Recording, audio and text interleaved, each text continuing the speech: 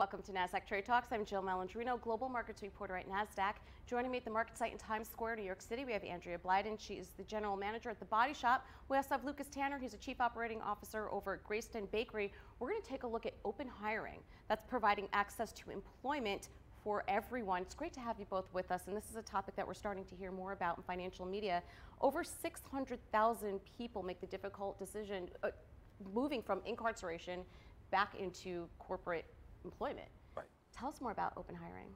Sure. Open hiring is a simple but extraordinary concept where we offer employment to people regardless of their background. We don't have interviews and we don't have background checks, but we give people an opportunity to start working when they want to work.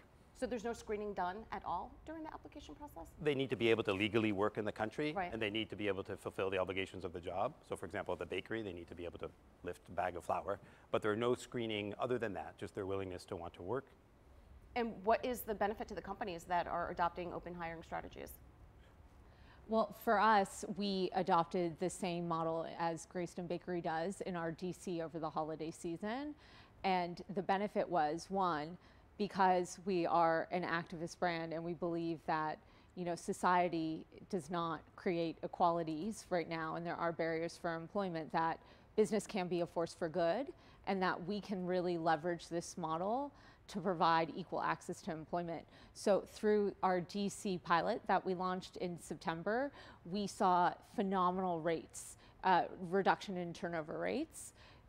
So our turn reduced by 60% compared to the prior year, because you have a group of people that are really, really committed to working that haven't had access to employment. So you're giving them something that they need, and they're very dedicated to making sure that they do a great job. We also saw a great improvement in our KPIs over the holiday season. So our KPIs went up by 13%. More units were picked every single hour.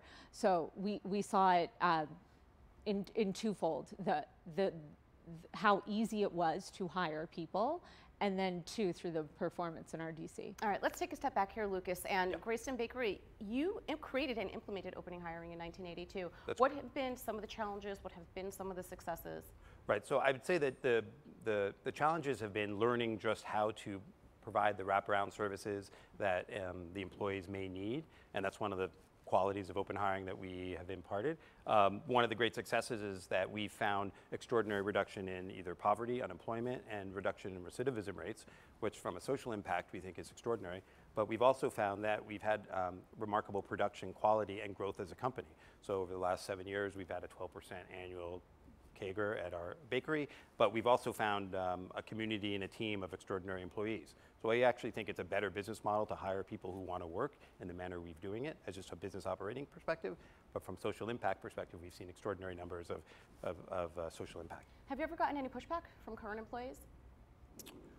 We haven't. I mean, the culture of our organization for almost 40 years has been about inclusiveness and removing these barriers to employment and removing any kind of unconscious bias to population groups that we would hire. So it's part of our DNA. We find it to be what brings us together. All right, let's go back to the Body Shop here, because you have a long history of commitment to corporate responsibility, all the way down to the products, which I've been buying, you know, my entire life. But practicing open hiring, is that for a specific area of the company? Do you think it's something that'll open up on a broader basis? Sure. So in our DC, we're going to continue to do it. So we launched the pilot. It was successful over the holiday season. So we'll continue as we have open roles using open hiring to fill those roles. And the goal is in summer of this year that we roll it out to the customer consultant base in our retail stores. So we want to take this model and expand, and that also gives us the ability to open this up nationwide, because, you know, our stores cover a lot more than just the area of where our DC is.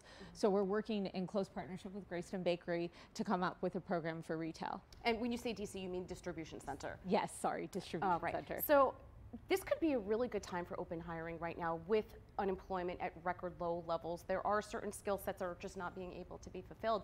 This could be a great time right now where corporations are looking for that skill set. You have someone coming out who's eager, wants to learn, they could be trained based how the company wants them to fit within their model. So I think it's a really exciting time for it. What does a company need to do to support and retain talent that they bring on through open hiring? Yeah, so I think for us, it's about building the right training program.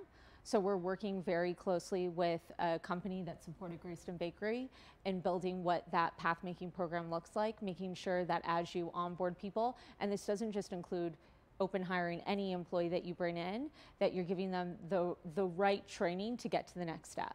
So it's pretty similar with the program that they go through at the bakery, that they go through an apprenticeship program. And as you get months of service, you hit different levels.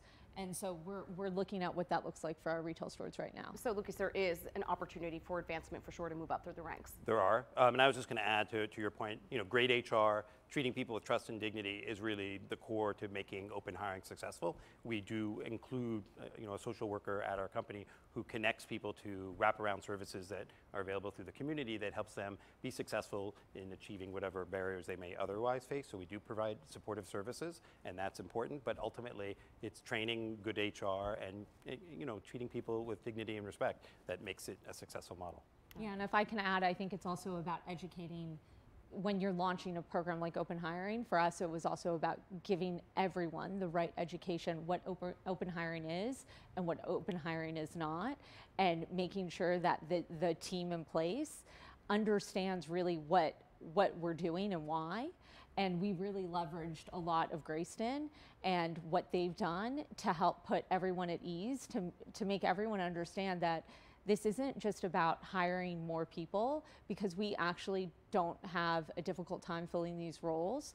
There is a lot of people that want to work for the Body Shop, but it's really about, for us, setting an example that business can be different. Yeah, and that goes back to the question I was asking before, if there is any pushback from employees in place. But I think when you present it from that perspective where you're offering, and I think it's great that you had mentioned this, that it's not just what's happening at the bakery, but the social services that you're looping them into all around. So you're creating a career, a lifestyle for everything. And I'd like to say, open hiring has been infectious. We're thrilled with the Body Shops doing. Other companies like Ben & Jerry's, who's one of our biggest customers, they have an inclusive hiring practice.